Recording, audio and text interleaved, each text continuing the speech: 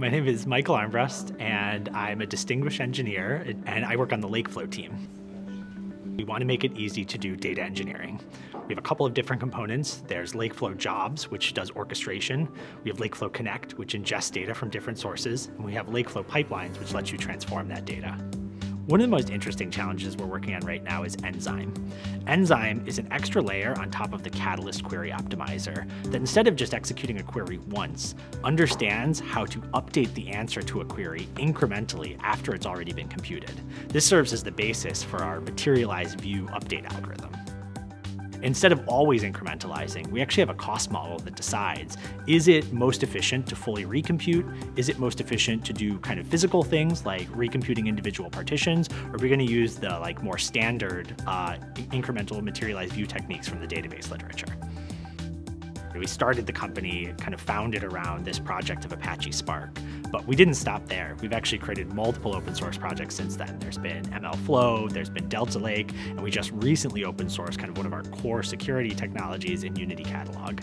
People are always looking to solve customer problems, and it doesn't really matter about what they've been working on in the past or what parts of the stack they own. I've seen teams even scrap the stuff they're working on because we decide it doesn't fit into the larger picture. And people are always excited to do whatever's best, whatever the right solution is, not just what they've been doing in the past. We've got leadership that deeply understands technology, and we've got this go-to-market machine of sales and marketing that will introduce you to customers that have hard problems. Your technology can be deployed into the real world. We're not a small company anymore, but we're still a company where a single person can really change the course of the entire company.